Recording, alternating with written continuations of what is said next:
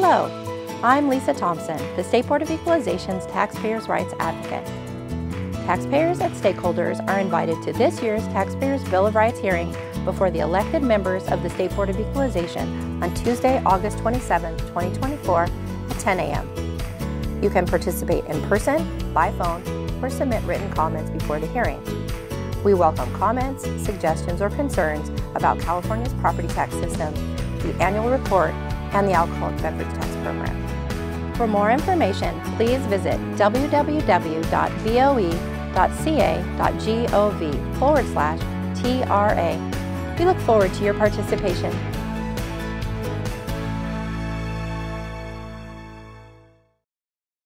Ms. Cicchetti, please call the roll. Good morning. Chair Lieber? Here. Vice Chair Gaines? Here. Member Vasquez? Present. Member Schaefer?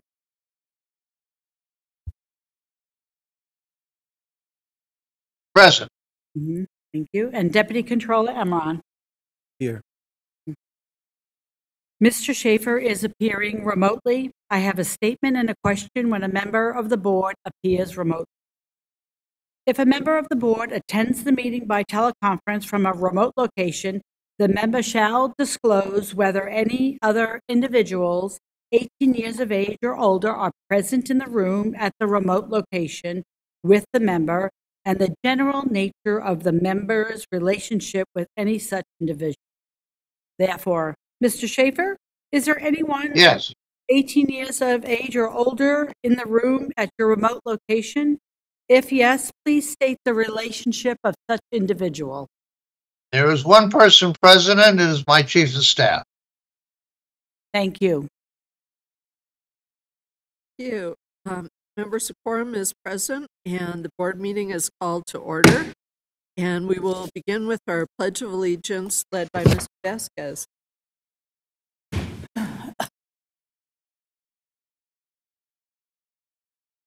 To the flag, to the republic for which it stands, nation under God, indivisible, with liberty and justice.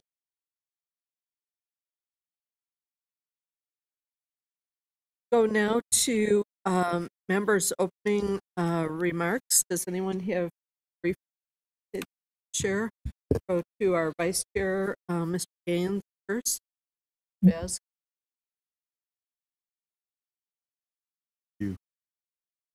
Opportunity. I just wanted to recognize a couple of events that have occurred. First being the passing of Congresswoman Sheila Jackson Lee. Just wanted to acknowledge her passing and the things she did in the course of her life. She was a longtime U.S. representative, state of Texas, lost a battle with pediatric cancer on July 20th, age 74. Jackson Lee was a fierce advocate for women and minorities and a leader on many social issues, from policing reform to reparations for descendants of enslaved people. He led the first rewrite of the Violence Against Women Act in nearly a decade, which included protections for Native American gender immigrant women. Jackson Lee was also among the lead lawmakers behind the effort in 2021 to Juneteenth recognized as the first new holiday since Martin Luther King Jr. Day was 86. She leaves behind a legacy of public service and dedication to people of Texas. She was a woman of faith, surely be missed all who knew and loved her. Secondly, I just wanted to speak in reference to the assassination attempt for former Trump. Thanking God that he was not assassinated, but it really kind of raised the ugly head of incompetence in terms of protecting presidential candidates. We just heard today that resigned, and it was an interesting congressional hearing. You heard anger and frustration on a Bible. We cannot protect candidates. We've got some real problems in this country. So I think this is a great opportunity to examine how they're functioning operationally and make sure that there's accountability, there are proper resources for all, include all candidates. So I just wanted to recognize that as an event, an opportunity to work bipartisan basis, solving one of the many challenges that we have in our country. Thank you. Thank you. Mr. Bass? Thank you, Madam Chair. I would also like to chime in, and I'm glad the Vice Chair brought up the Honorable Jackson Lee. He's going to be sorely missed, and thank you for raising some of those points. He was a very active, not only elected official, but also very involved just on a national level.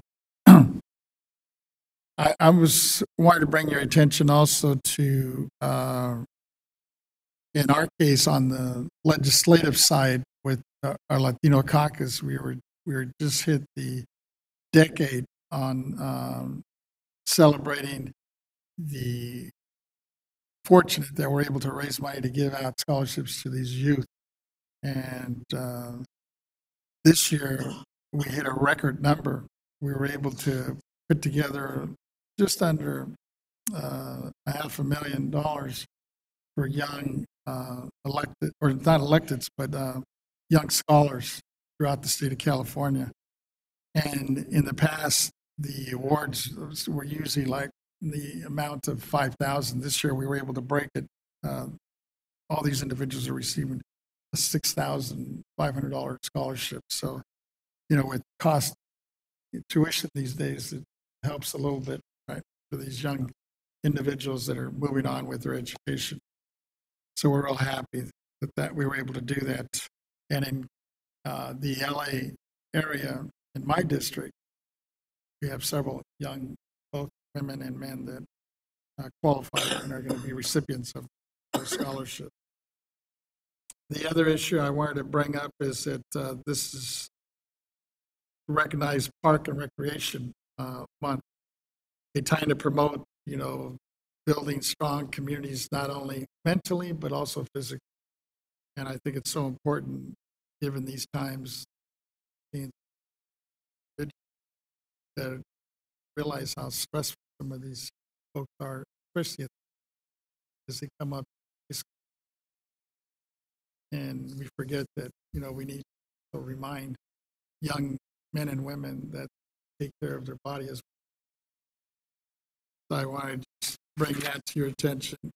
And and then the last thing I wanted to just mention is the whole issue of, on a national level, they're talking about the importance of the theme, I guess, that I'm hearing is where you belong, to celebrate the many ways park and recreation agencies foster a sense of belonging. And so often we forget about that on a national level, and there's some real good programs going on throughout, not only in California, but throughout the country. And I just wanted to highlight and recognize those organizations, both nonprofit and city-run programs that exist, that are doing such a great job with our youth. Thank you, ma'am. And Mr. Emron. Thank you, Madam Chair, and good morning to all my colleagues. Good morning to the Executive Director and members of the agency. I'm really, really happy to be kicking off the July meeting in this beautiful, beautiful building here in Sacramento. So to members of the public and to my colleagues here too, I wanted to give you an update on an exciting initiative. California State Controller Leah Cohen and I were thrilled to sponsor an initiative, and subsequently became legislation recently signed into law. AB 2927, and this will require California high school students to provide a one-semester standalone course in personal financial literacy courses as a graduation requirement, from improving credit scores to reduce default rate, opening retirement accounts, supporting ensuring future generations of Californians understand how to save without saddling themselves with debt.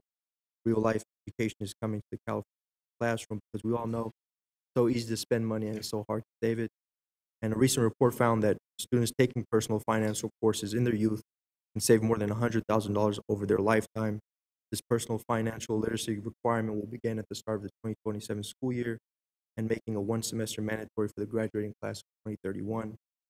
So as a former school teacher, I'm also excited for this very, very essential curriculum. I want to thank the governor, legislators, and all the partners that were involved in this process in ensuring that the students of California have a future that's based in financial literacy. And then also, too, I just want to close out. The Paris Olympics are coming up here in a few weeks. And I just want to wish all the hardworking athletes. I know it's a lot of sacrifice and dedication, blood and sweat and tears as you go to Paris and you represent your country at the highest stage and at the world level. And I just want to wish you all the best of luck.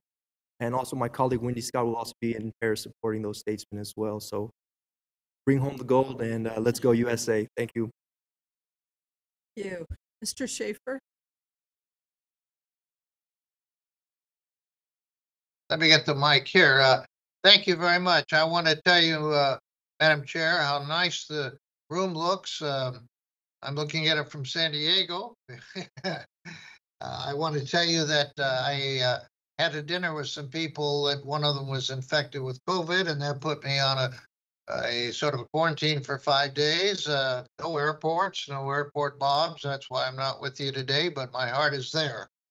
I always have a birthday to share or so. Today we have Don Drysdale from the LA Dodgers, who would be 88 if he's with us. And if any of you are old enough to remember Pee Wee Reese, he would be 106. He was a big name when I was growing up. And Daniel Radcliffe, who we know as Harry Potter, is 35 today. More importantly, I want to celebrate an event that took place in my District 4 down in San Diego this last week. It's a 55th anniversary of the Apollo 11 mission. And would you believe that we had the astronaut who walked on the face of the earth with us for dinner? We had the astronaut Buzz Aldrin, who is 94 years of age. He's alive and well. He got married just last year, would you believe, to a lady that was a longtime associate of his after his wife had passed. Here's a picture I'll share with you of him walking on the face of the moon. You all remember that picture. And I sort of felt like I had met Christopher Columbus because I did wave at him and he waved back at me as I exited by his table. I'm sorry I'm not with you all today. I look forward to seeing you next month. And I'm all excited that we're in our new home and I'm excited to be part of the family. Thank you. Thank you, Mr. Schaefer. We really appreciate that. And we are missing you here today, but we will see you in person next month. And are appreciative that you're able to participate by video. So thank you so much. And I just wanted to say how much I appreciate our Executive Officer Yvette Stowers and all of our board proceeding staff and other staff who have worked so hard on the transition to a new space. It really is a gorgeous facility that is fully state of the art. And I hope that all of us have constituents who will have an occasion to be here in Sacramento and stop by the Mailey State Office Complex. And I think it's really uniquely Californian that this complex is named for Ms. Mailey, a woman who overcame a lot and gave long service to the state of California. She was a true Californian through and through. And so it's very significant that we're having the first meeting here today. So thank you. And we'll go on now to our first order of business is our informational announcement from Ms. Cicchetti. Good morning. Our first order of business is our safety and informational announcement. Before we move forward, I was just we're having maybe a little bit of technical issues right here. If the board members can move the microphone a little bit closer to themselves when we begin, if you can, that'd be great. Welcome to the Mayley State Office Complex. A brief word about building safety.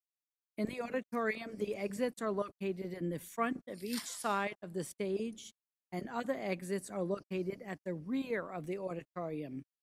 Please take a moment to locate the exit closest to you in the event of an emergency. Now, our informational announcement. This meeting is live streamed to the public and posted on our BoE YouTube channel. Therefore, we ask that all speakers please state your name first before you begin speaking for the record. We ask that you speak clearly and slowly into the microphone. I would like to remind the audience to silence your cell phones and any other wireless device. The public comment is taken on each agenda item. The public will be invited to comment on matters before the board. If there are any members of the public wishing to speak before the board on any agenda item in person, we ask that you complete and submit to the Sergeant of Arms a public comment appearance sheet located at the entrance of the auditorium. If you wish to speak before the board by telephone, please dial the phone number and access code provided on the public agenda notice and follow the instructions of the AT&T moderator. If you intend to make a public comment today, use Demonstrated the ability to do any audits, and she hasn't done it for 2 years plus. And so, but she's an expert Let's hold on in 1 second. SLAE and risk assessment. Ms. I Cohen, think she's pretty Ms. good Cohen, at can some you of her mute your mic? Even though Okay, Good morning. Can you hear me? we could hear you. Yes. Yes. Thank you. Thank you. Good morning. Okay, let me continue on the informational announcement, and then we'll acknowledge Ms. Cohen, Controller Cohen. Let's see where I was. If you wish to speak before the board by telephone, please dial the phone number and access code provided on a public agenda notice and follow the instructions of the AT&T moderator. If you intend to make a public comment today using the AT&T moderator, we recommend dialing into the meeting on the teleconference line before the beginning of the agenda item you wish to comment on. We recommend this as the audio broadcast on our website experiences a 1 to 3 minute delay between the live stream and the live event. When giving public comments, please limit your remarks to 3 minutes. This concludes the informational announcement. And let me acknowledge Controller Cohen. Controller Cohen is appearing remotely. I have a statement and a question when a member of the board appears remotely. If a member of the board attends the meeting by teleconference from a remote location, the member shall disclose whether any other individuals 18 years of age or older are present in the room at the remote location with the member and the general nature of the member's relationship with such individuals. Therefore, Controller Cohen, is there anyone 18 years of age or older present in the room at your remote location? If yes, please state your relationship with such individual. No, there is no one here. Thank you. Thank you. Members will go on to item 1. This is public comment on matters that are not on the agenda. Persons who wish to address the Board of Equalization regarding items not on the agenda may do so under this item. Please note that the board cannot act on items that are not on our agenda. However, the board can schedule issues raised by the public for consideration at future meetings. When giving your public comment, please limit your remarks to 3 minutes. We do not have any comment cards from the auditorium, but we do have a written comment. So I'll ask Ms. Cicchetti to go to that one now. That's correct. We've received a written comment on our information line. I'm going to read it. It comes from an email address, jenniferlibrarian@gmail.com. For general public comment, I am a San Franciscan, born and raised, and I have been grateful for Prop 19, which permits homeowners like myself who are over age 55 severely disabled, or whose homes were destroyed by wildfire or disaster to transfer their primary residence property tax base value to a replacement residence of any value anywhere in the state. However, I would like the board to know that the filing time in San Francisco to transfer the property tax base value to a new home is extremely long, which puts those lower income in a financial hardship for many tax cycles with a very high property tax bill. This delay is putting taxpayers in financial hardship because while we wait for our cases to be filed, we must pay the full taxes for property which will be supposedly reimbursed later. It's important for taxpayers to know that the filing time is punitively long in San Francisco and that Prop 19 does not fully live up to its promise in the current time frame. The San Francisco Assessor's Office will simply tell you to be patient. For those counting on Prop 19 relief, this is not fair. This is not a fair answer and not a fair situation. Thank you. That concludes the public comment. Thank you. So we'll go now to our AT&T moderator. Moderator, would you please let us know if there's anyone online who would like to make a public comment regarding this item on the agenda, item 1? If you would like to make a public comment, please press 1 then 0 at this time. You may remove yourself from queue at any time by repeating the 1 then 0 command. If you're on a speakerphone, please pick up the handset before pressing the numbers. Once again, to provide a public comment, please press 1 then 0.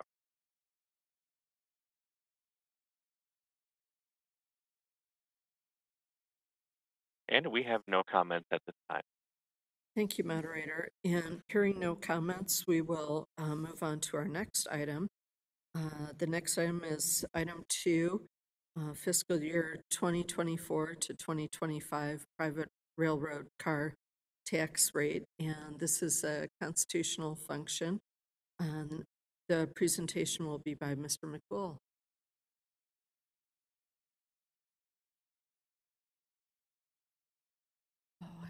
Your microphone might not be fully on. Good morning, Chair Lieber and honorable members of the board. My name is Jack McCool, Chief of the State Assessed Properties Division. I'm here today to report on this year's private railroad car tax. This year's rate is 1.153%, which is up slightly from last year's 1.149%. The rate is computed annually by the board's Research and Statistics Division under the provisions of Revenue and Taxation Code Section 11403. This code section states that the board should annually compute the average rate of general property taxation in the state. The rate is calculated annually using data from the State Controller's Office and is approved by the BoE's Executive Director and reported to the board at the July board meeting for informational purposes. The approved tax rate is applied by the State Assessed Properties Division to the annual private railroad car assessed value.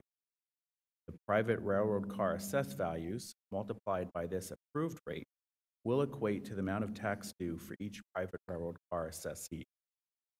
This item is for informational purposes only and does not require any board action.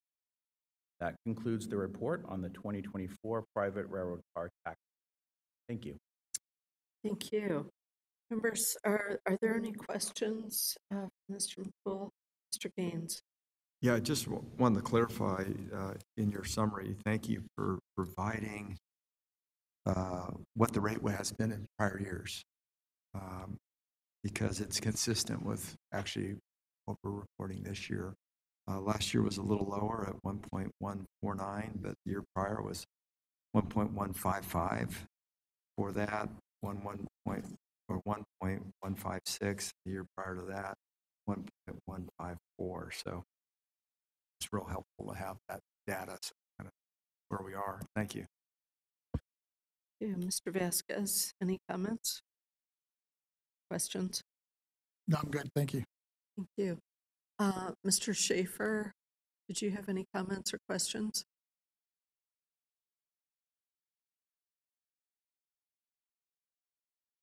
you're Unmute yourself. muted. You might need to unmute if you have any. Okay. Controller Cohen, did you have any questions or comments? Yes, of course I have questions. This is one of my highlights of the year. Thank you, Mr. McCool, to you and your team. Hello and good morning, BOE staff and family. I do have a quick question just about the adoption of the private railroad car. First question is, Los Angeles actually appears to be by far one of the highest level of net taxable accessed values, as well as the highest amount of taxable levies. Can you tell me to what reason is this attributed? Well, without having direct knowledge, I think my answer would just simply be the amount of parcels that are taxable within Los Angeles County, just the sheer size, the assessable. The sheer size and number of parcels would directly equate to larger assessed value.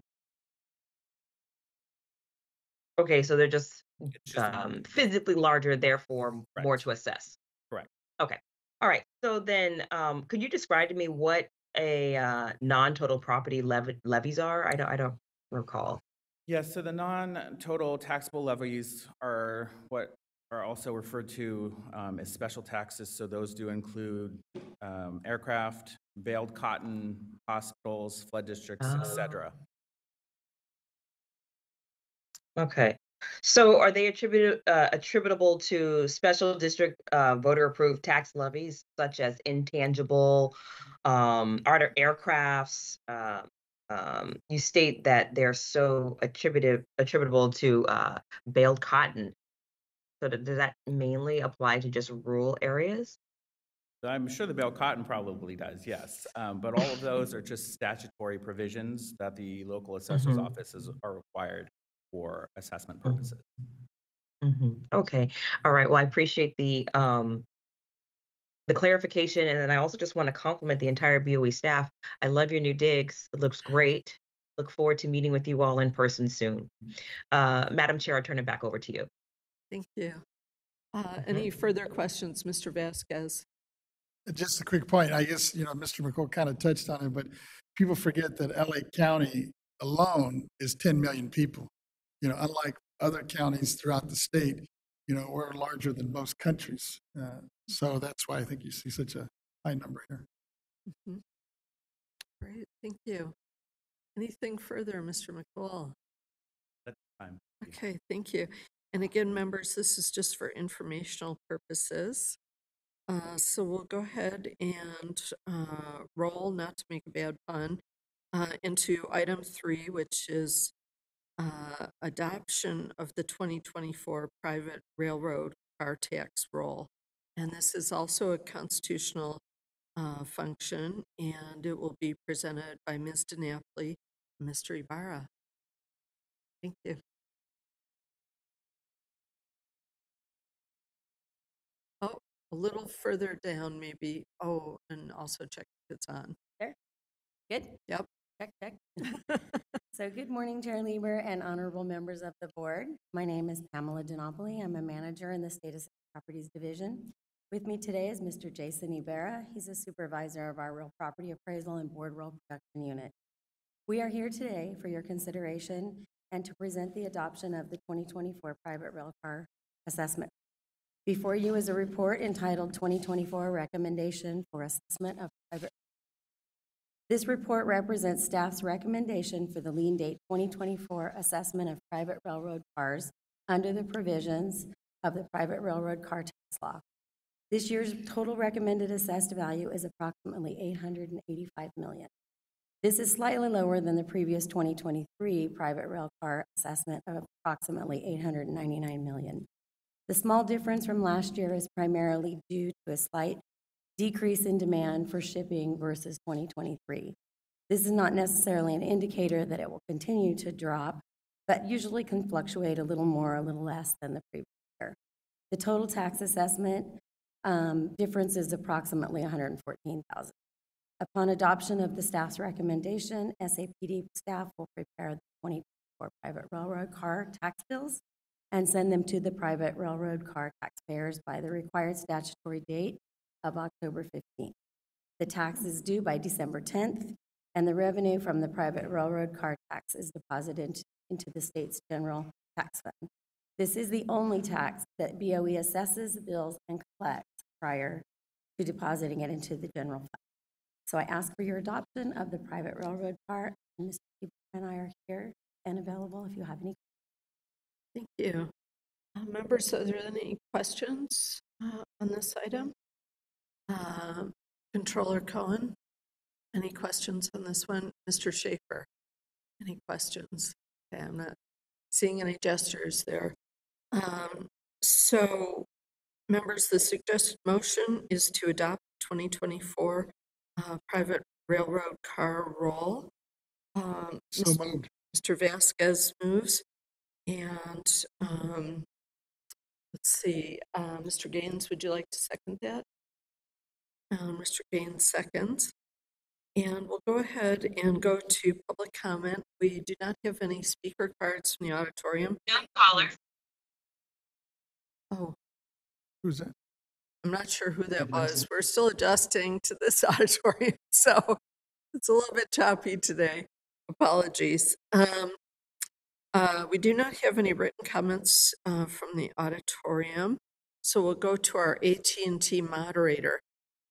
Moderator, would you please let us know if there's anyone on the line who would like to make a public comment on this item? If you would like to make a public comment on this item, please press 1, then 0 at this time. Command again, 1, then 0.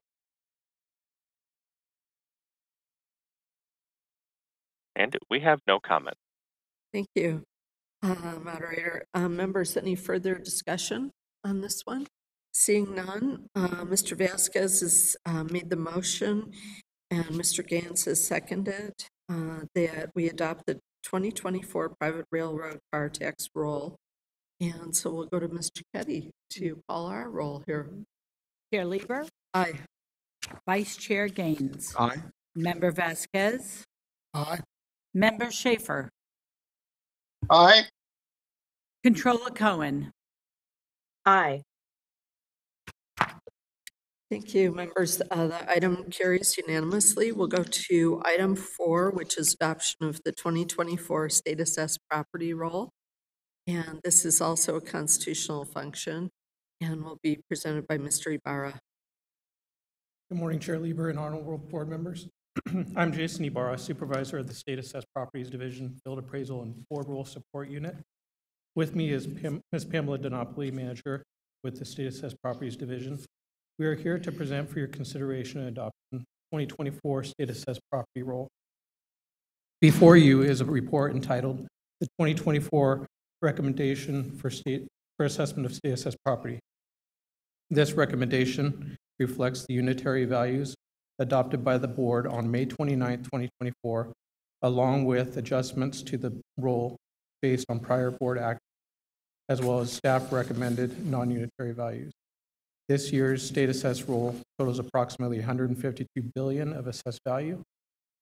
As additional information for the public audience, I want to highlight that the main difference between this item currently before the board and the board's adoption of the state assessed unitary values in May is that today's recommendation includes the allocation of the unitary values adopted in May to the appropriate counties in which the specific property is located. In other words, the board adopted total values for each state assessee in May, and today I'm requesting the board approve how those values are allocated to the state's 58 counties. Our staff relies primarily on assessee reporting as the basis for our allocation of the adopted assessed values to each county. Upon adoption of these recommendations, SAPD staff will transmit the allocated assessments to the 58 counties so that the counties may generate tax bills and collect property tax.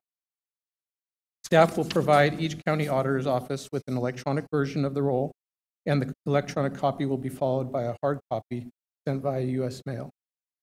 An electronic version is also transmitted to each county assessor's office as well. Each state assessee receives notice of their allocated unitary assessment, as well as their approved non-unitary value. Each notice provides information regarding how to file an appeal if they wish to do so, and provides the deadline dates to file an appeal. Members, that concludes our presentation of this item. I ask for your adoption of the rule, and Ms. DiNapoli and I are available if you have any questions. Thank you so much. Questions, Mr. Vasquez? Just a quick one. Thank you for your presentation.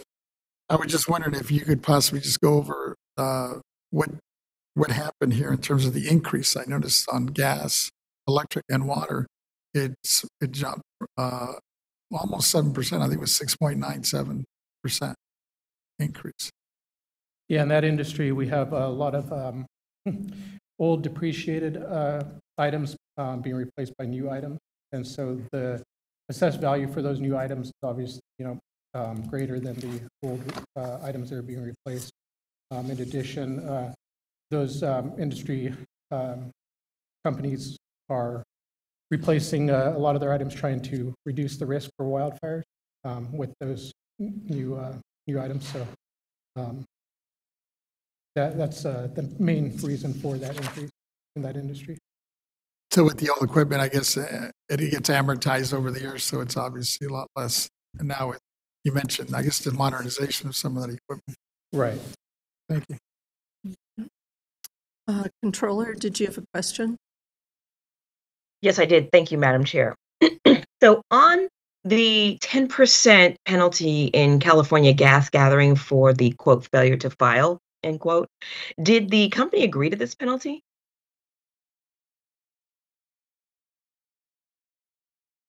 I'm going to let Mr. McCool answer that. To answer your question, Chair Cohen, none of the assessees assessed penalty for late filing have necessarily agreed to the late penalty being imposed. That penalty is a statutory penalty that SAPD must apply to the current year's assessed value. So any notable differences between any company assessment recommendation from that given from last year that were given last year? Did that make sense? Any notable differences from the company assessment recommendation that was given last year? There are no noticeable differences. That it is important to note that the values that are included today are simply allocated to the 58 counties. So these are the same assessed values that the board approved the value setting meeting in May. There is a general increase overall, and that follows a trend that we have seen over the last several years. Can you guys still hear me? You hear me? Yes. Yes, we can. Okay, got it. Thank you. Please, Mr. McCool, finish. From each industry, we do see changes from year to year, and there's specific reasons for that. This year's recommended roll does follow a trend that we have seen in the last several years of an overall increase to our assessment roll. Time out. Mr. McCool, your sound keeps cutting in and out. So I actually can't even hear your response. And then it's also really muffled and low. But you can hear me okay? Yes, we hear you very clearly. Okay, Madam Chair, I can hear you. It just seems to be the microphone, maybe at the podium. Let's try a little adjustment here. Okay. Let's see if that helps. Chair Cohen, to answer your question, this year's roll is following a general pattern of overall increases to assessed value that we have seen the last several years. The magnitude of the increase this year was not quite as large as we have seen in the last few years. Thank you. Of course. Okay. Any other questions for Mr. Ibarra or Mr. McCool? Mr. Gaines. I don't know if you can answer this from the podium, but I'm just curious in terms of the El Dorado County values.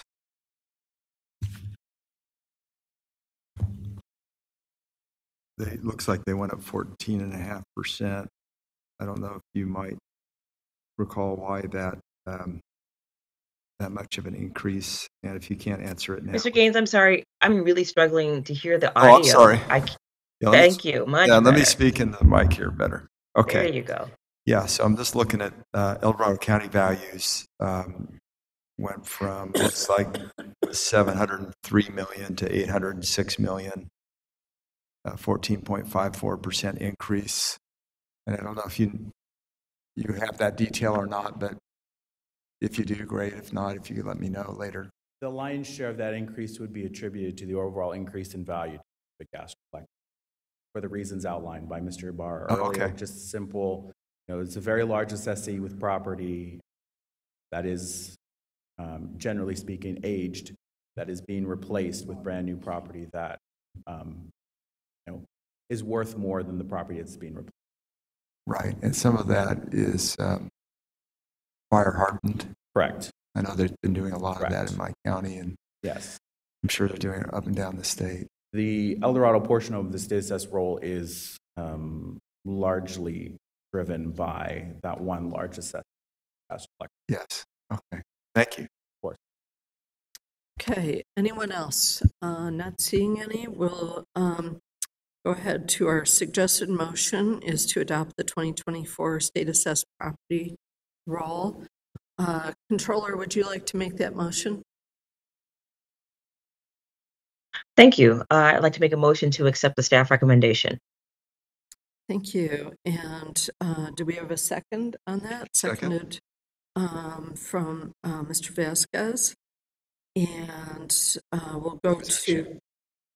Either one. There were Either two- one. I just saw wanted- the nod come from that Shook end my head first. either way. I'm watching you very closely. And we do not have any written comments on this item, nor any comment cards from the auditorium.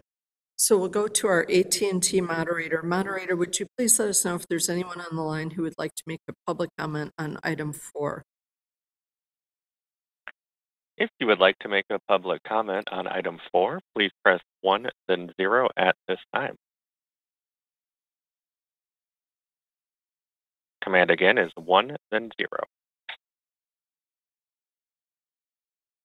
And we have no comment. Okay, thank you, moderator.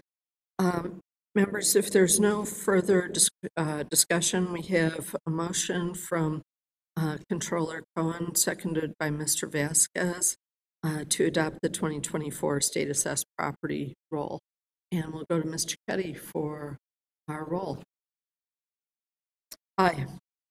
Vice Chair Gaines, Aye. Member Vasquez, Aye. Member Schaefer,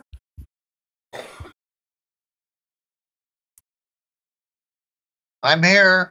I didn't Okay. hear you. Member Schaefer, your vote? Aye. Thank you. Controller Cohen, Aye. Okay, members, the item passes unanimously, and I appreciate everybody's patience as we iron out some of our first day wrinkles here. And we'll go on to item 5, which is the Crown Castle Fiber LLC non-appearance adjudicatory matter. This is also a constitutional function. And I'll note that contribution disclosure forms are required pursuant to Government Code Section 15626. Board proceedings has not received all contribution disclosure forms for this appeal from all parties, agents, and participants. So not all contribution disclosure forms were filed.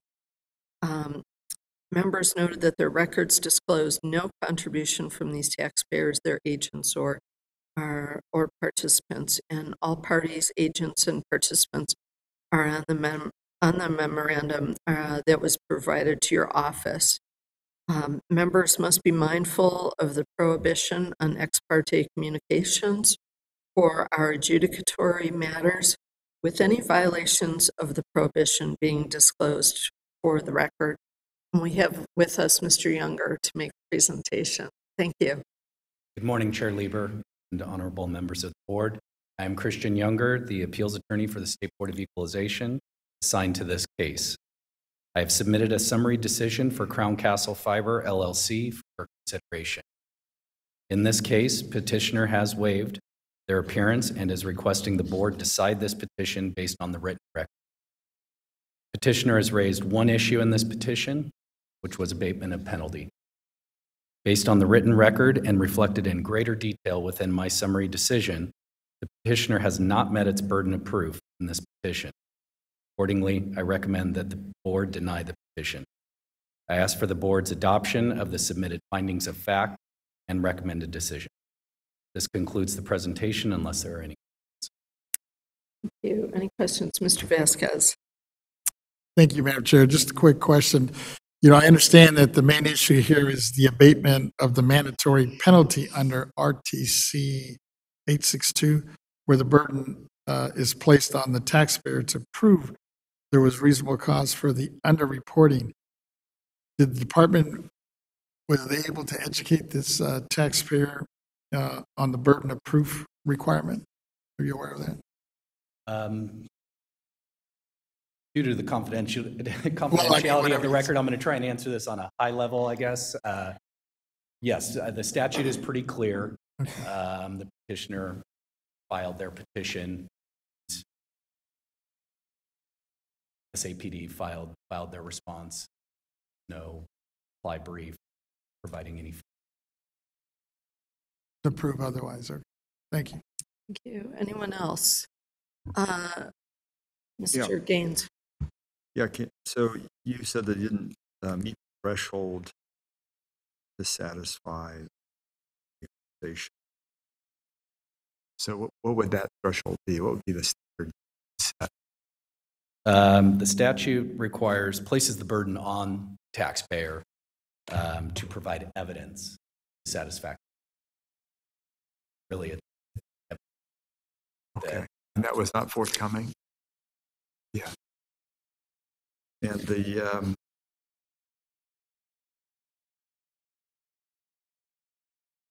taxpayer filed a timely.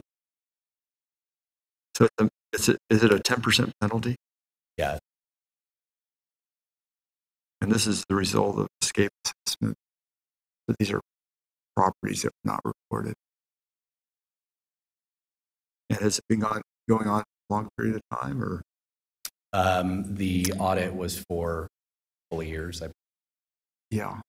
So it's cumulative over that. Yeah, this is escape assessment. Very good. Thank you. Thank you.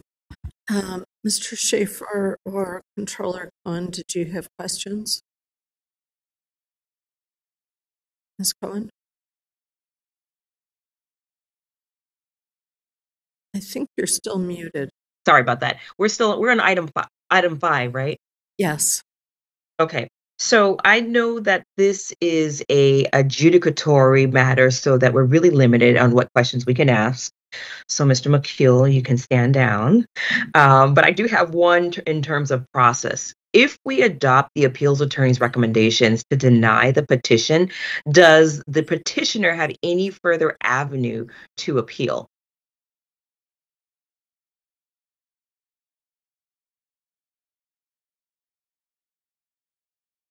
I'm sorry, Ms. Cohen, can you please repeat the question? Yeah, no problem. So this is related to item 5, Crown Castle Fiber. And noting that I understand this is an adjudicatory matter, so I'm limited to the questions. I just want to know in terms of process. If we adopt the appeals attorney recommendation to deny the petition, what does the petitioner have and any other, are there any other further avenues that the petitioner can exercise or explore in order for them to appeal? Well, this would be exhausting their administrative remedies. So they filed the petition. They had the opportunity for an appeals conference, file reply briefs. So yeah, there were several steps where they could have taken, and then they could have requested oral hearing today, which the petitioner did not. And in fact, and I note that we have Mr. Norm Scott approaching to give some additional advice. Good morning, members. Norm Scott, Acting Chief Counsel. Controller Cohen, to answer your question, yes. If the board adopts the recommendation of the appeals attorney, that will include the taxpayer's administrative appeal right. They do have further rights to pursue a refund of the taxes, but they would be required to pay those taxes, and then they could file suit in Superior Court alleging that under the statute they have met the threshold and are entitled to a refund, and that would be something that the court would decide. Oh, so this is not the end all be all. There is a remedy and a pathway forward. That's correct. Okay, thank you very much for that clarification. Great. Back to you, Madam Chair. Thank you. Mr. Younger, anything else on that one? Nothing at No? this time. Thank you. Okay. And I'm not seeing a hand up from Mr. Schaefer right now. So members, the suggested motion is to deny the petition of Crown Castle LLC for abatement of the penalties imposed under Section 862 for failure to report accurately. And do we have a motion on So that? moved. Mr. Vasquez, and seconded by Mr. Gaines. And we'll go out to public comment on this, I guess. That's the right thing to do. So we do not have written comments or comment cards from the auditorium. So we'll go to our AT&T moderator. Moderator, please let us know if there's anyone who would like to speak to item 5 on our agenda.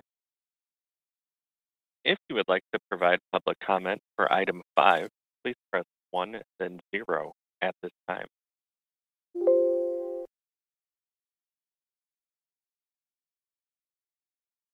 We have no comment. Thank you. So, members, we have a motion and a second from Mr. Gaines to deny the petition of Crown Castle LLC for abatement of the penalties imposed under Section 862 for failure to report accurately. And Mr. Ketty, if you would please open the roll. All righty. Chair Lieber, Aye. Vice Chair Gaines, Aye. Member Vasquez, Aye. Member Schaefer, Aye. Controller Cohen. Aye. Okay, thank you, members. That item I'd like to, passed. can I just interrupt real quick here? We are having technical difficulties. Can I ask the board members if you could lift up the microphone and bring it closer to you or on the side? We believe these microphones are are not sensitive enough. Yes. If we Okay. can do that with your notes and stuff, yes. Okay, so this should be a little bit better. Trying And, to make sure. it seems to amplify my coughs very, very well. But I'd just like to close that item by saying that the motion passes unanimously on item 5. And we're prepared to go on to item 6. And this is adoption of the June 25th, 2024 board meeting minutes. And are there any? Madam Chair, may I just jump in and just say thank you very much? I'm going to be signing off, and Deputy Controller Hasib Emron is going to be stepping in my absence. Thank you so much, Controller. Absolutely. We know how Have a valuable wonderful your day. time is, and we appreciate you being here. Thank you so much. Thank you very much. Goodbye, everyone. Thank you. So members, does anyone have a question or a comment about the minutes of June 25th? No, seeing none. Okay, well, we can take a motion to approve these minutes. So moved. Mr. Emron moves, and seconded by Mr. Gaines. And we do not have comment cards in the auditorium or written comments on this, so we'll go to our AT&T moderator. Moderator, would you please let us know if there's anyone on the line who would like to make a public comment regarding the consent agenda, item 6? If you would like to make a public comment regarding consent agenda item 6, please press 1, then 0 at this time. That command again, 1, then 0.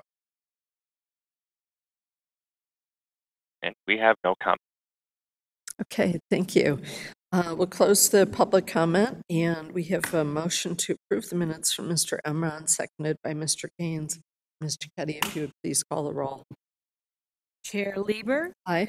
Vice Chair Gaines, Aye. Member Vasquez, Aye. Member Schaefer, Aye. Deputy Controller Emron. Aye.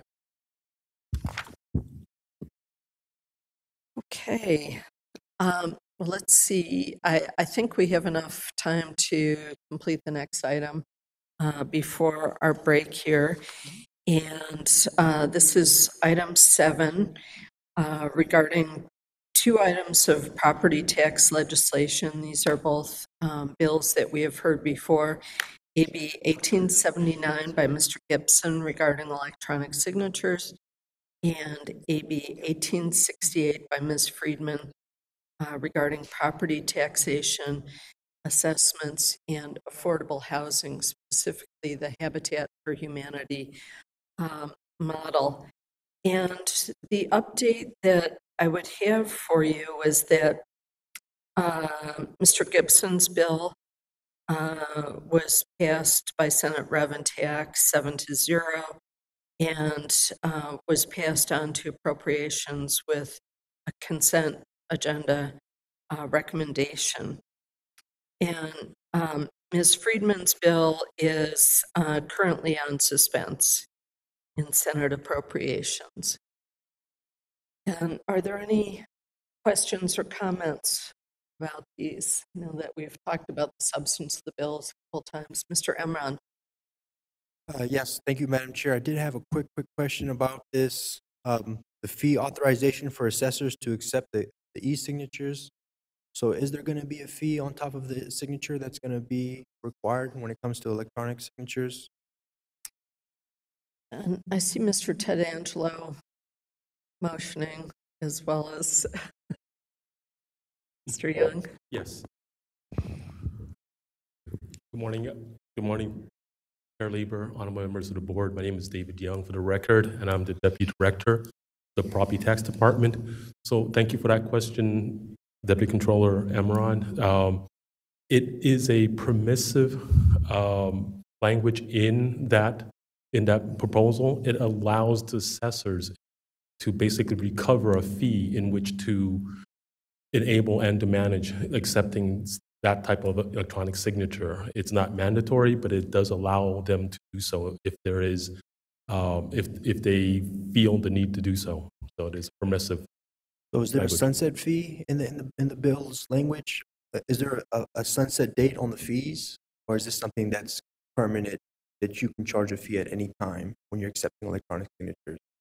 Well, it's usually when you file a form, there's usually a fee associated with it, whether it's through a digital signature, such as one of the many digital signatures out there.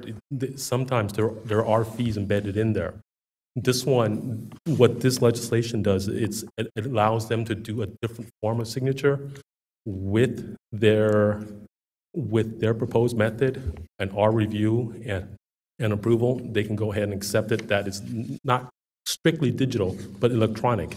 And they still may have processing fees in order to do so. It just allows them the opportunity to basically recoup some of those fees. My understanding is that it is at the option of the county that offers that type of service.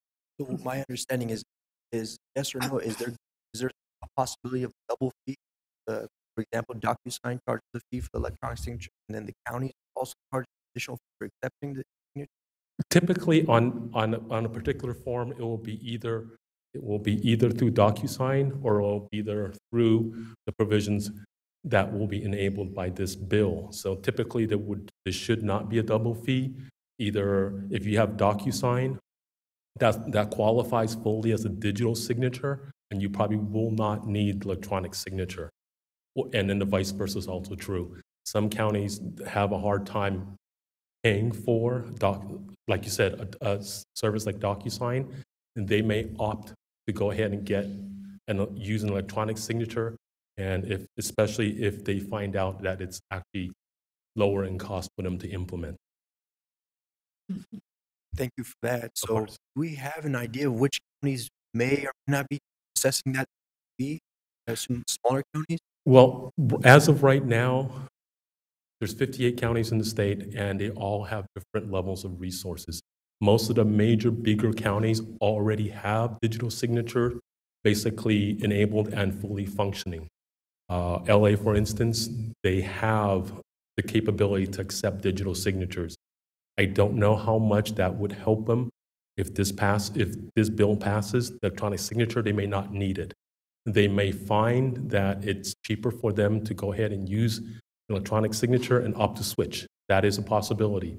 But mostly, it's the smaller and the mid-sized counties that have not adopted full digital signature. This gives them the option to do so in an electronic form, hopefully a little lower. If I had to make a good guess, I think most of the counties already have some form. It's the small and mid-sized counties that probably will benefit the most out of this, and their ability to recoup some of the costs associated with it may actually help them offer that electronic signature option to taxpayers and property owners. So let me ask you this question. This will be my final question. How can we as a Board of Equalization help these counties in terms of their application in when they submit this electronic? Is there a universal form that we can create that can help our counties take on, rather than, for example, Shasta County has their own form and MoDOC has their own forms. If we, Board of Equalization as a state agency, create our own universal form for all state county assessors to use, we can help in that processing? Absolutely. That's a fantastic question, and I welcome the opportunity to answer that. The board prescribes and actually makes available over 100 forms digitally in electronic format already. We've been doing it for probably about at least 2 decades. We work in conjunction with the California Assessors Association, and we are actually a founding member of their e-form. We are a full member of that. We actually pay dues to it. We take these forms, we update them annually. When new legislation passes and new forms are required, we actually create them and we send it to them for their use. So it's a jumping off point.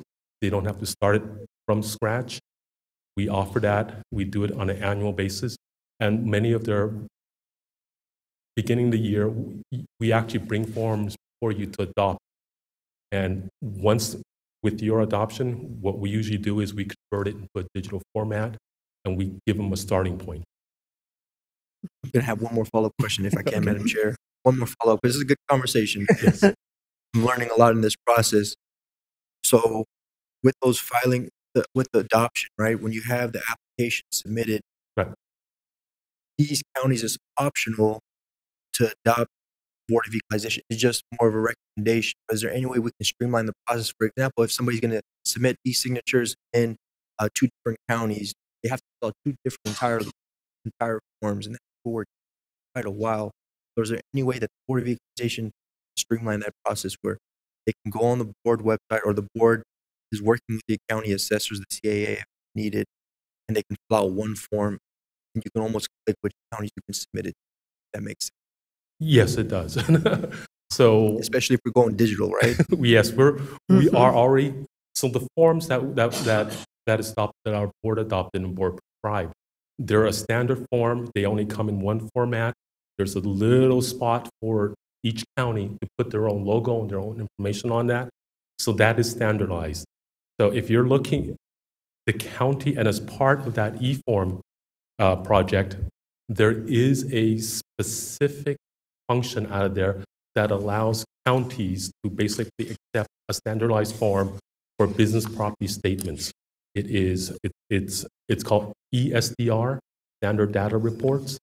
What it is, it's basically if a taxpayer in California has multiple locations across the county, just pick a name, Target, for instance, they file many of these property statements. If they elect, they can file on that platform and file it in one place. The counties actually take it and distribute it amongst the people that subscribe to that service. So part of it is already available. I think the grand plan for the rest of the state is to get more and more folks onto that type of platform. But like everything else, we're talking about resources, money. It is part of the grand plan. It is in the works. We have a good start, but it isn't quite all the way done yet. Understood. So when not quite all the way done. Yeah. In order to this grand plan, do we need more legislation in the next cycle to address the matter specifically? I think legislation and budget are always are always a good thing and needed. Thank you. And a follow-up question, it's my understanding that counties are only able to charge what represents their true costs. Correct. That is the it's- intent. And taxpayers can still file the old-fashioned way and not pay that very small additional charge. You are absolutely correct. It is not instead of, it is in addition to. It just gives the taxpayer multiple options. They can always file it by mail, hard. Okay, fantastic. Mr. Vasquez. Thank you, Madam Chair, first of all, for bringing these bills back for our consideration today. And if I'm hearing you correctly, especially with the comments that Deputy Controller just raised, am I correct to assume, because I was going to ask for an amendment, but is it correct to assume that it's in this bill, AB 1879, which would allow possibly the BoE, an agent, to authorize this form? You mentioned we have several forms already that could be used. Yes, so this bill actually does a thing. This bill will make it basically permissive for those counties that offer our forms, our board prescribed form on their website, and they're able to submit it. It requires, if they do that, it requires them to take an electronic signature. So not all counties have that ability to submit the form electronically. So if you do have it, then once you are able to, let's say you have a business property statement, it's a 571L, you can fill out all the agenda, all the schedules, you can send it in electronically. If you do that, it requires you to also be able to send in electronic signature, fully authorized. So this bill will cover all of that. There are a couple other things this bill actually does. One of them is that it also expands the mode in which you can file something basically through the U.S. Postal Service. So you can actually file both by regular hard copy mail. And then the third thing it does is that it does give the counties the option to charge basically a nominal fee in order to recoup some of their costs. Without the ability to charge those fees, some of the smaller counties may not be able to offer that service because they will not be able to absorb it. So overall, I believe the bill should address multiple issues and it leaves it at the county's option. And I think Mr. Angelo has something to add on to this. Mr. Ahmed? So it's on the chair, but Dave, Mr. Young, when you're bringing up these points, right, and these smaller counties are not able to take on some costs and they have to charge some fees. So in your recommendation, where does the Board of Equalization play a role in this? As a state agency, we have the resources, we oversee these counties, and how can we help now with these counties transitioning to e-signatures? My understanding too is that it's not a requirement for these e-signatures in a lot of the counties, smaller counties, because of all the costs. It may shy them away, where they're saying that, you know what, we're going to stick to the old way of doing things. You have to have a wet signature. You have to fill out all these documents. And if I go from one county to another, especially in a rural county, that I have to fill out 2 separate forms, which takes a lot of time, processing time, and then on top of all the fees associated with those costs too. Yvette Stowers, Deputy Controller, for that excellent question. We all acknowledge that some of our counties, new facility, we all recognize that some of our counties do not have the resources to offer electronic filing or electronic signatures. We stand in support with them. We actually sent out a letter to the Board of Supervisors asking them to support our county assessors in their budgets. We are, as Mr. Young said, we are part of the e-signature platform. We are a member of that. We pay a lot. We just renewed the contract. So we are there standing with our assessors for electronic filing. I mean, a lot of money. I was surprised how much we pay. And we do, as Mr. Young said, subscribe the forms. We give them the forms in a paper format and electronic format. And we allow the counties to decide on how they want to offer those forms to their constituents, to their taxpayers. We cannot force them. However, if there was legislation that mandated to have electronic filing and electronic signatures, that would be a state mandate. And the counties would have to follow suit and have electronic filing, electronic signatures. But with a state mandate, they would be entitled to reimbursement because it would be a mandate. As this legislation stands right now, which is authored by the California Assessors Association, sponsored by the CAA, they see this as a path forward to having electronic signatures and electronic filing. Yes, there are going to be a few counties who decide not to offer electronic filings or electronic signatures. We cannot force them to do it. We can only make it available and highly encourage them. And unfortunately, the CEA president is not available to speak on this matter, but I have talked to her repeatedly, and they stand with the legislation as drafted. Understood. Thank you for making that clear.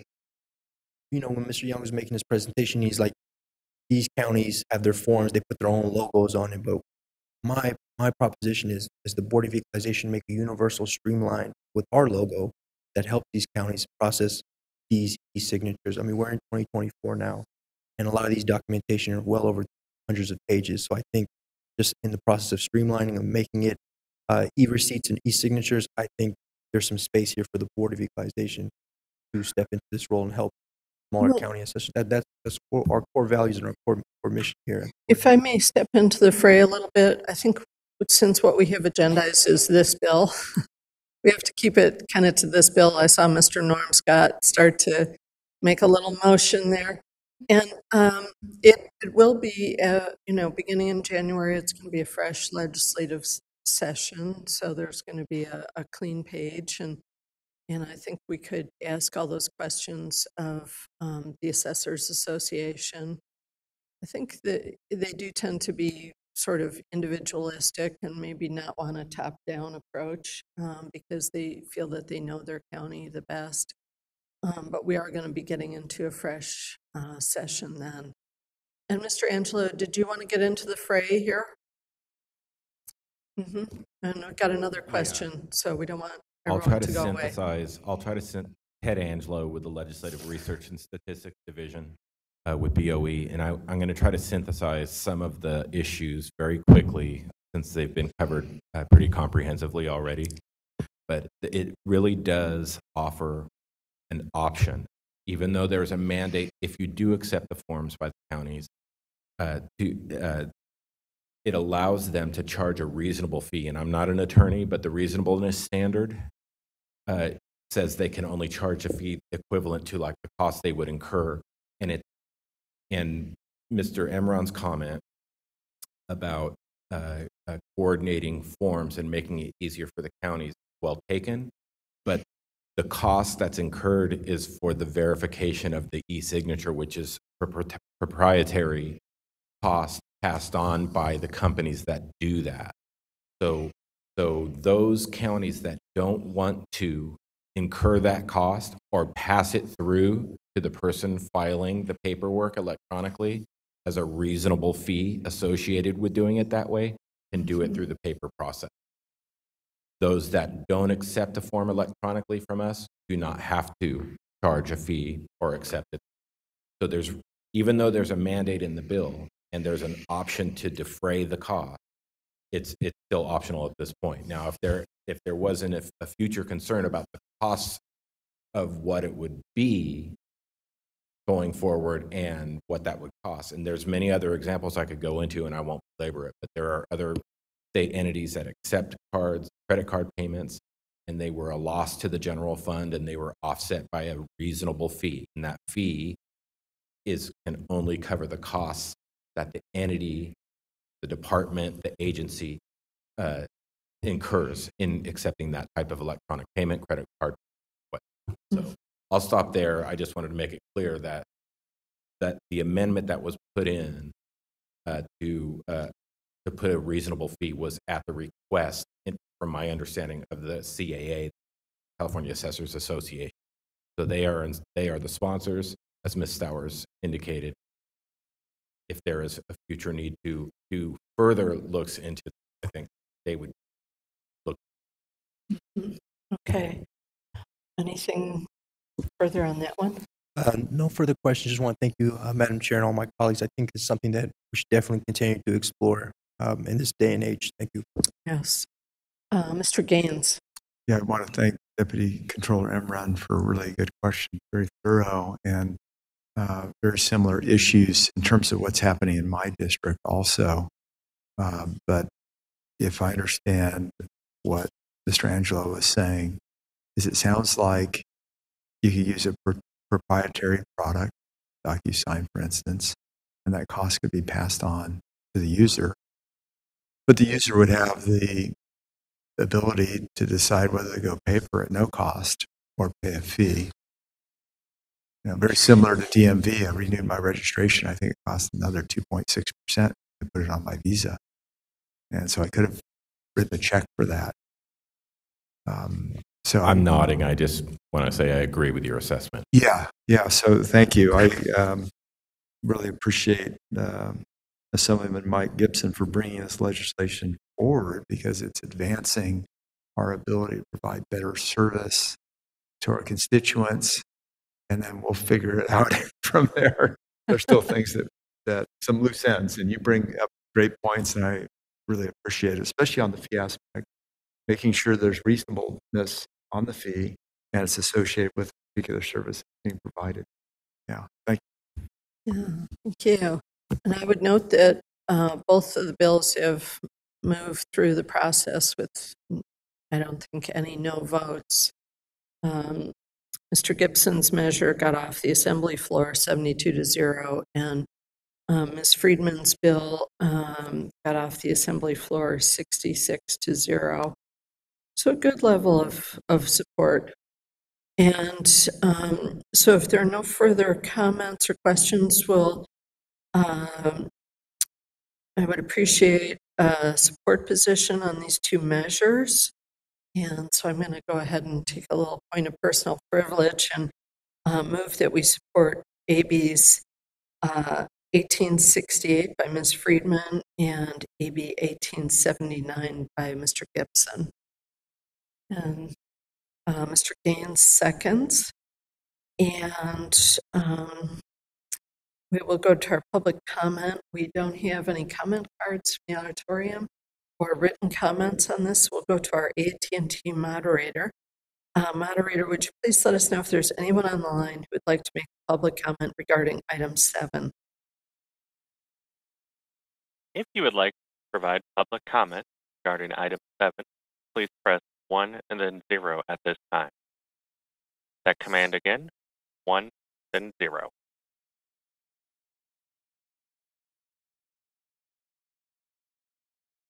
And we do have a comment coming through.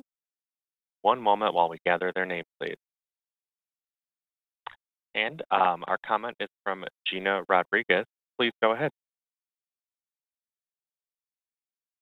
Thank you. Can everyone hear me okay? Yes. Thank you. My name is Gina Rodriguez. I'm a principal at Ryan, and we are one of the world's largest property tax firms, and been spending a lot of time with the assessors on this bill, and very much appreciative of them moving toward e-signature, although it is still permissive, not mandatory, and also very appreciative of Deputy State Controller Emran's comments on there's so much more to do. We have so many processing issues with property tax. Again, 58 counties, they're all different. And it's been quite a whirl in the last 2 years just working on some of these issues. I really do miss the property tax committee at the Board of Equalization. Two things. When we file our personal property tax returns for our clients, we do pay a fee currently to DocuSign. I think it's by signature. So we are already paying a fee. Secondly, I know there's been discussion about BoE prescribed forms. As tax professionals, we prefer BoE prescribed forms because they allow us to go to one place and get that form. We're not searching for 58 different forms in 58 different counties, and some of the counties rejecting the ones we did choose. So I know that we already have currently a BoE prescribed form. For example, we have an authorization of agent, so it's an agent authorization form that the board prescribes for assessment appeals, which is wonderful. So the form is accepted by all 58 counties. We are hoping that there would be an agent authorization form for filing. Again, we have to go to 58 different counties to find the agent authorization form to actually file returns. And we do file many returns on paper because, as was stated, not all counties accept e-filing. We actually have a Rule 305 that's currently on the books that addresses the agent authorization form for assessment appeal applications. And interestingly, it's very encouraging about encouraging the county to accept electronic signatures. And the rule even states that beginning January 1st, 2022, any county offering online filing of an application should provide a mechanism for an agency authorization form to be submitted electronically with the application. And I would note there is no fee to file that form online. So again, I appreciate the fact that we're talking about statewide forms. We walk in because of the counties not having e-filing. In just one day during our busy season, we will walk into the post office with 900 pounds of mail. And the U.S. Postal Service is overwhelmed. Time has expired. All that paper. Excuse me, I'm sorry, Ms. Mhm. Rodriguez. Yeah. Could you finish your Thank you. sentence? Thank you. Thank you so Yes, much. all that we appreciate needs to be addressed by the counties. Thank you. Thank you. We appreciate all your communications. And we'll bring it back to the board now. If there are no further discussion on the item, I have made a motion, and Mr. Gaines has seconded, that we adopt a position of support on AB 1868 and AB 1879. And so if you would please open the roll, Mr. Getty. Chair Lieber? Aye. Vice Chair Gaines? Aye. Member Vasquez? Aye. Member Schaefer? Aye. Deputy Controller Emron? Aye. Okay, thank you, members. And for staff, if I might make the request, if we can also send the support letter to Senator Probst on these, in addition to sending it to the member, that would be very helpful, especially with Ms. Friedman's bill that's going to be on suspense. So we have our 10-minute break that we're about 23 minutes over time to take. So we'll go ahead and take our 10-minute break now, and let's reconvene at 11:35, if we may. Thank you.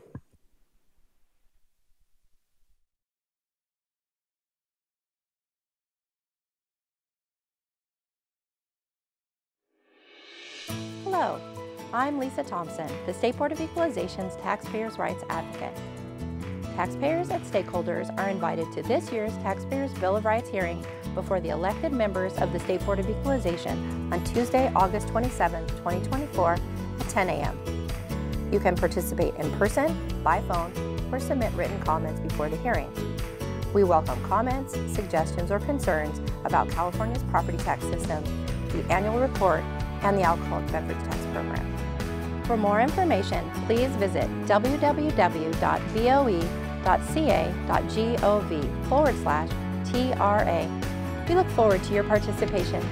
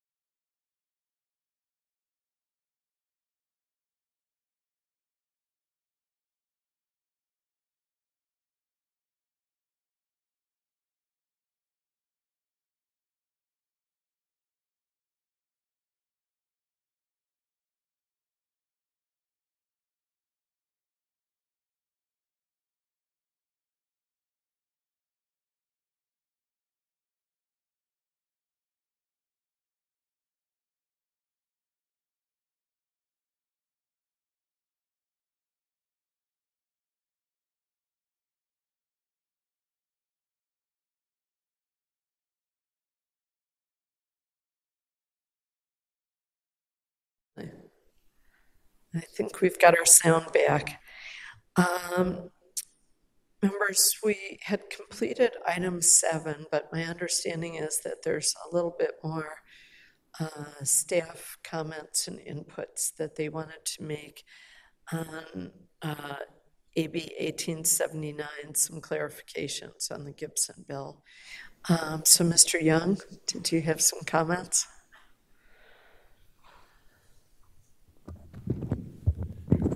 Yes, thank you, Chair Lieber. Thank you again for the opportunity to address the board. So yes, I just wanted to actually clarify that the board, as a part of our official function, we already prescribe and make readily available to all 58 county assessors the 100+ forms that is used to administer the property tax system in the state of California. Almost all, they all get it, they all use it, and that is their launch point in which to basically model their forms. So if the board prescribes it, they have to use our board prescribed forms. The forms that we do not prescribe, they have the ability to develop a county developed forms. So there are some counties with very, very special individual needs that they may want their own forms. So if they do that, they're able to do that. The board reviews it, gives it the okay, but it is not a board prescribed. So, but the vast majority of the forms out there are actually prescribed by the board. We actually update it, we actually create it, and we actually give it to them in both hard copy format and digital format, and we do this on an annual basis. I just wanted to make sure that you understand how the interplay of the forms that administer the property tax system, how it works with the board, the county assessors, and how we do the whole cycle. So okay, yeah. Thank you. Yeah. And I know that I can't remember which month it was that we saw the item on the forms. Yeah, I believe it was April. And there's a forms subcommittee that is constantly working Correct. on that. Correct. So we have our own staff that's dedicated to that. The assessors have, through their organization, through their standards committee, they have basically a subcommittee. It's the form subcommittee. We meet twice a year. We collaborate on what needs to be updated, what new forms need to be created, and then we make it all happen. The changes come before the board, and then it's made available to all 58 counties. Okay. Okay, thank you for that additional information. More to come on that, I'm thinking. And we're going to go on now to item 8, which is under board member matters, the hydrogen hubs development and its property tax implications. This item is presented by Member Vasquez. Thank you, Madam Chair and members. Last month, I presented this topic of concern on hydrogen hubs, known as H2 hubs, on whether we have the resources and capacity to meet the possible property tax implications of this emerging technology. I present this item to you again to propose holding an H2 hubs informational hearing during our regularly scheduled November 2024 board meeting in Sacramento. As I have outlined last month, along with my detailed memo to all of you, this is an emerging industry in the public utility arena, and it presents the BoE and our assessors with an opportunity to help meet the property tax challenges and questions that will need to be addressed. An informational hearing is necessary to start, and it will enable us to directly engage with a brand new set of stakeholders, experts, and interested parties who will be depending on the guidance and assistance. I want to emphasize that this is a new topic of concern that we do not have full grasp of yet, but want to acknowledge and be in the front of this to assist our stakeholders and provide guidance to our county assessors when they need it.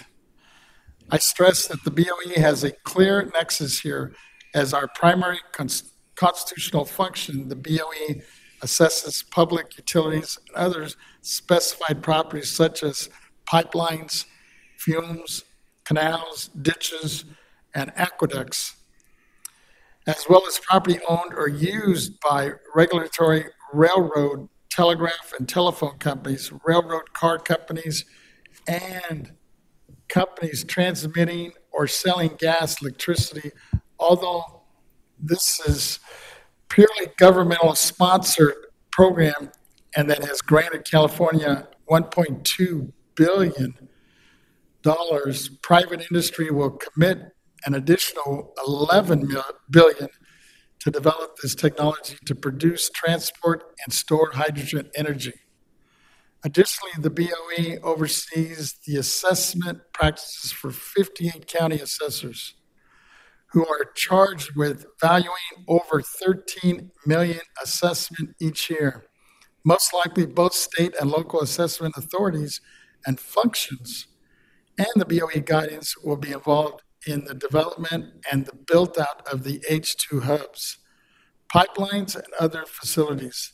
This is just the beginning, and although we may not know the exact details of this program, we can get started and anticipate the property tax implications that this technology will bring. We can invite representatives from the GoBiz, the California Energy Commission, ARCH's California Initiative to accelerate renewable hydrogen projects and the necessary infrastructure, state and local officials, experts from the industry, and other interested parties to discuss. And the 8 issues listed below suggest in my memo, focusing on not limited to determining the property tax impacts of H2 hubs, whether further rulemaking is needed for the H2 hubs and other emerging renewable fuel and green industries, which emerging renewable fuel and green industries under current law should either be state or locally assessed, staff capacity, and if additional training is needed. And 5th, here is the additional workload issues this industry may bring forward. Any programmatic issues regarding the assessment of this industry, federal and state exemptions, etc., estimated revenue and agency costs associated with the H2 hubs or related industries. And last but not least, the educational outreach, marketing, campaigns for regional and local governments, county assessors, as well as various stakeholders. Again, my hope is that this informational hearing will provide us with a better understanding of the hydrogen hubs and hydrogen technology, laws and regulations, as well as the property tax guidance, rules, the novel impacts applicable to hydrogen hubs and related industries. I would like to move this in a form of motion after we have some discussion. Basically, would make the motion to approve this proposal for an informational hearing to be held in November here up in Sacramento, if there's a consensus. Thank you. Thank you. Other questions and discussion, Mr. Emron? Just want to thank you, Madam Chair. I want to thank Member Vasquez for his leadership on such an important topic. The state of California has set some very, very rigid benchmarks when it comes to fueling out, phasing out diesel trucks. And when you think about hydrogen hubs, when it comes to our ports, all the commercial goods that come through that, when you think of our buses, our future of our transportation, I think hydrogen hub stations plays a very, very important role. I was just actually noticing in San Bernardino, they just rolled out their first hydrogen fueled train that's going to transport passengers. And I think back in San Francisco, where I hail from, there's the first hydrogen boat, which offers actually 6 months free for people to try out to see how they like it. So I think it's very cutting edge. Just want to applaud you and the members of this board for taking on such a cutting edge. And when you think of innovation, California is the place of innovation. It's the innovative capital of the world. And the hydrogen hub station is that future too. So looking forward to the discussions to come, Member Vasquez, and your leadership on this issue. Thank you. Thank you. And did staff have input on the timing of some of the emerging issues relating to this? Yvette Stowers, Executive Director. Thank you, Chair Lieber. Thank you, Mr. Imran. Thank you, Mr. Vasquez, for bringing this item to our attention. This is emerging technology, and we should be studying it. I know that we've been talking about, previously we were talking about an October start for the information hearing. I would like to recommend that we do your informational hearing at the November meeting, the second day in November. Not the second day, but the second day of the board meeting. Mm-hmm. And that would give you time for your staff to reach out to the various parties, including GoBIS. I also have Mr. Young with me who could provide an overview of this technology and how it has nexus to the work that we do and why we should definitely be at the table. Mr. Young? Thank you. Thank you, Ms. Stowers, and thank you, Chair Lieber and honorable members of the board. Once again, David Young, Deputy Director of the Property Tax Department. I, too, am looking really forward to this informational hearing. There are many, many threshold questions that I would like to be better informed on. I've already taken some steps. I've researched the hydrogen hub and what their grand plan is. So I'm very excited that they're already committed initial funding to do basically the pilot study to see how it would be formulated in California. So there are a couple of things that I'm particularly looking forward to. One of them is there's basically a couple of really threshold questions that would be fantastic if they can provide a little bit more information on. First of all is that there is a discussion of a private-public partnership, and I understand the structures of that usually, but depending on how and and how things are owned, there is the question of whether it's mostly state-owned, all state-owned, or very little state-owned. And if that is the case, it affects their incident of taxability. If it's state-owned, we can't tax the state for it. So depending on the structure of the partnership, that will answer at least some of that first issue as to who owns it, how it's taxed. If it is mostly state-owned and private partners have enough interest in it, is there a taxable PI? We've already had that discussion earlier in some of the affordable housing issue. There are JPAs, joint power authorities, so there may be some parallel here. And then, of course, the next issue is, if it is taxable, is it a PI? Who picks it up, whether it's locally assessed by the 58 county assessors or whether we do it ourselves as part of the utility role, basically. So there's a couple of things there that initially it would be really, really good to get some direction, some clarity on. And then the very last thing, as Board Member Vasquez brought up, there's a whole issue of the actual assessment of that. How are we prepared? How are the counties prepared? What are resources that are available? It's going to be a big job. Typically, the assessment issue is broken up into 4 steps. You got the discovery of the property, who's gonna find out what's being built. You got the inventorying of that property. You gotta figure out what's underground, when they put it in, what the costs are. Then you got the valuation part of it. You gotta figure out what it's actually worth. And then at the very end, it's the enrollment process. When you actually put it on a tax roll, whether it's ours, the counties, how does it get enrolled? Will there be any tax breaks that you've already brought up, whether it's federal, state, or whatnot? How does all that kind of play together? So it's fantastic that we're grabbing this issue early on and trying to basically get a little bit ahead of the game. So I really do look forward to the informational hearing. So thank you. Thank you. And a question: do we know the locations of the hubs yet? From some of the press releases, it sounds like at least one in the Southern California area and one in the Bay Area, and that's very preliminary. I believe that's going to be driven by a lot of things. One, where the people are, where, and then the other one is where actually some of the raw material that goes into making all this hydrogen where it's readily available. So I believe those are the two main areas they've talked about. So. Okay, so a lot of questions on taking it from the conceptual stage to something that'll be more filled out. And I think we can develop some of that information in the hearing, bringing in different parties. So, okay, great. Any further questions for Mr. Young? Okay, seeing none, Ms. Dowers. Thank you, Mr. Young. I just wanted to clarify that the information hearing, if this board decides to have it, I strongly support it. It should take place in November.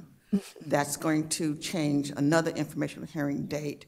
And I have received confirmation, should the board decide to move forward with Mr. Gaines, Vice Chair Gaines' hearing, it would take place in October. And we are prepared, my staff and your staff are prepared to have that take place in October.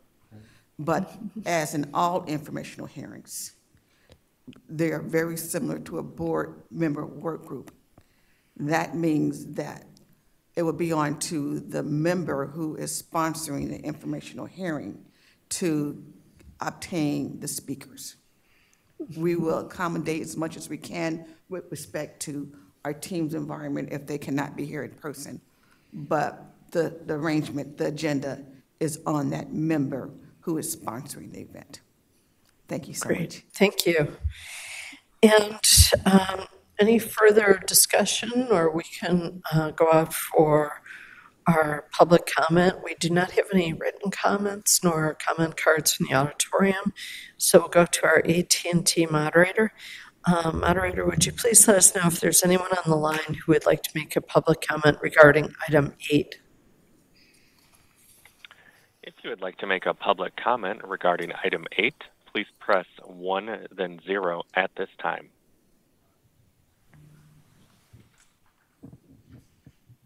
And we have no comments. Okay, thank you. So we'll bring it back for board discussion. If there is no further discussion, Mr. Gaines? Just if I could briefly state, I think this is a great endeavor, looking into the future and opportunities in terms of how we transport ourselves in the state. Hydrogen seems like a real viable option. I know there's a lot of research that's been done by the auto industry. When I was in the legislature, I got an opportunity to drive in a 7 Series BMW that was actually had modifications to its internal combustion motor, and it was all hydrogen.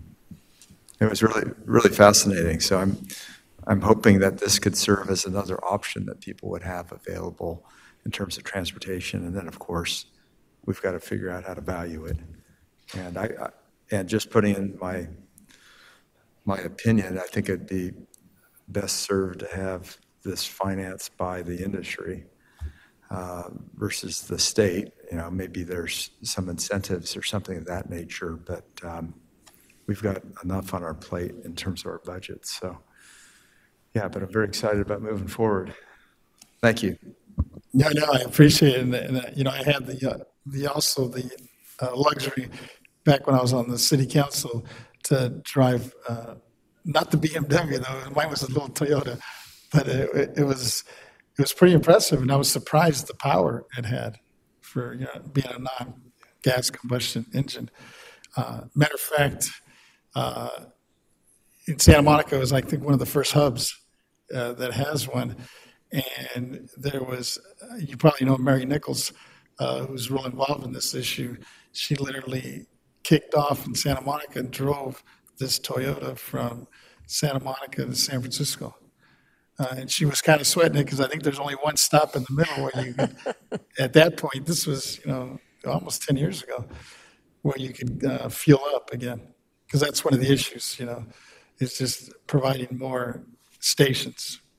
We're starting to see more pop up, but I think the private sector is really stepping up. And I think you're right. At the end of the day, given our budget, I think the private sector is going to have to really come to the table on this one. Yeah, great. Well, we have a motion from Mr. Vasquez, seconded by Mr. Gaines, to schedule a hearing on hydrogen hubs development and its property tax implications to take place on the second day of our November meeting. And so, Ms. Cicchetti, if you would please call the roll.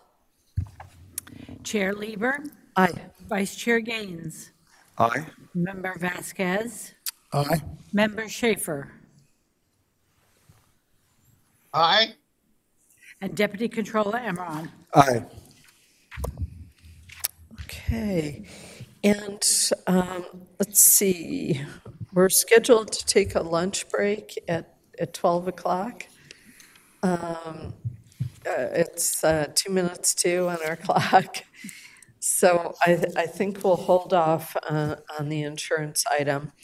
I know that one's going to go relatively quickly because it's a follow-on to our previous hearing, but we'll go ahead and take our break now. And we are going to take an hour and 15 minutes so that we can adjust to the options and do our necessary things that we do during our break. So we will be back here at 1 p.m. 1:15. Mm-hmm. 1:15. That's right.